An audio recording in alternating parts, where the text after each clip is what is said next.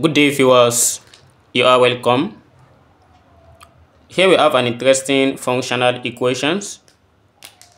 Given that f of x plus 3 equals 10 plus 6x plus x squared. And what is x minus 3? So before I try this, we can drop the answer in the comment box and let's see how we solve this. So I will apply two different methods to solve this, and we can have another method more than this. So we can just please share it in the comment box. So let's get into it. We have the domain here, which is x plus 3, and we're interested to get the opposite of the domain, which is x minus 3. So and looking at this side, we have a quadratic, as we have the power of 2 here as x squared. So here is the coefficient of x and here is the constant term. I mean the sum and the product. Let's try and factorize this. So we have 10 plus 6x plus x squared. Does this factorizable? So looking at this middle term, which is 6, and looking at this constant term, which is 10. So if we have 10, and we can have this as 2 and 5, that is 2 times 5, that is 10. But adding 2 plus 5 together, this gives us 7.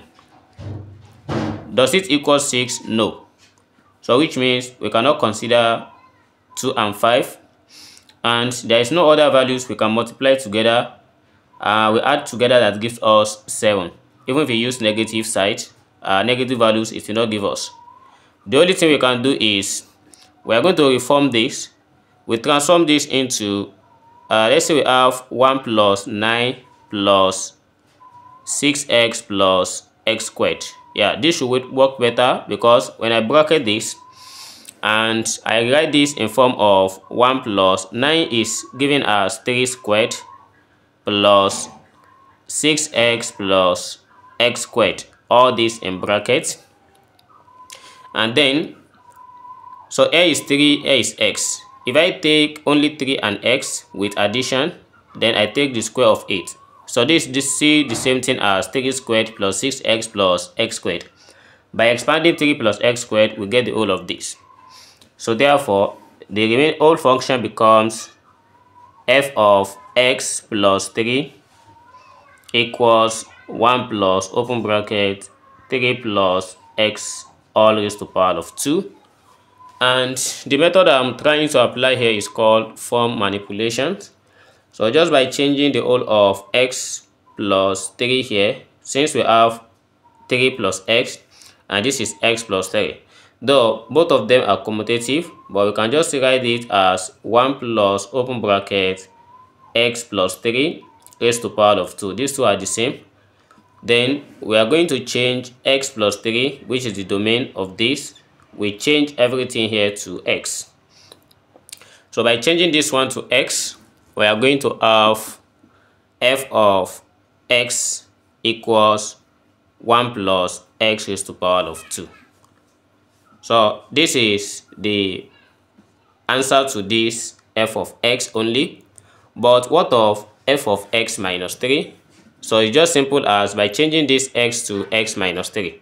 So doing that, we have f of x minus 3 equals 1 plus open bracket x minus 3, then raised to the power of 2. And by expanding this out, we have 1 plus x minus 3 squared. So this gives us x squared minus 6x plus 9. And by adding 1 plus 9 together, we are going to have 10 minus 6x plus x squared. So this is how to solve this for f of x minus 3. How do you solve your own? So let's get into the second approach of solving this same problem. So for the second method, we are going to have to use the direct substitution. Let's say I let t equals x plus 3, where we can change making this x the subject of the formula, we have x equals t minus 3. Then at the other side, we have 6x. If I multiply this x by 6, we have this as 6t minus 18. And also, by taking the square of this x, we are going to have t minus 3 raised to the power of 2. And from here, t minus 3 raised to the power 2 is given as t squared minus 6t plus 9. So since we have the addition of 6x plus x squared from the equation, so adding this together, we have 6x plus x squared. So this gives us, what we get for 6x is, we have 60 minus 18. Then plus x squared, it gives us t squared minus 60 plus 9. And this equals, we have plus 60 minus 60 cancelled each other. So here we have t squared, and this gives us minus 18 plus 9, that is minus 9. Again, we have 10 adding to it.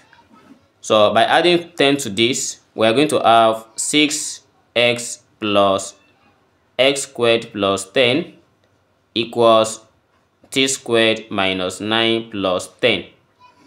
So, and the result of this gives us t squared plus 1. So this is what we have for all the right hand side. So therefore, for f of x plus 3, change to f of t equals, and the whole of other side is t squared plus 1. Then let's replace this t with t minus 3. So we have f of t minus 3 equals t minus 3 raised to the power of 2, then plus 1.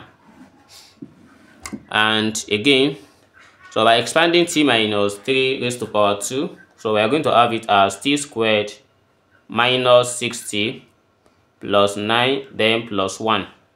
So which the result equals t squared minus 60, then plus 10. Then this is for f of t minus 3, as we can just change this t minus 3 t to x. So by changing t to x, so we are going to have f of x minus 3 equals, we have x squared minus 6x plus 10, or we leave it in the first format as 10 minus 6x plus x squared. So this is all the same all the way around. Thanks for watching, and see you in the next class. Never stop learning. Bye bye.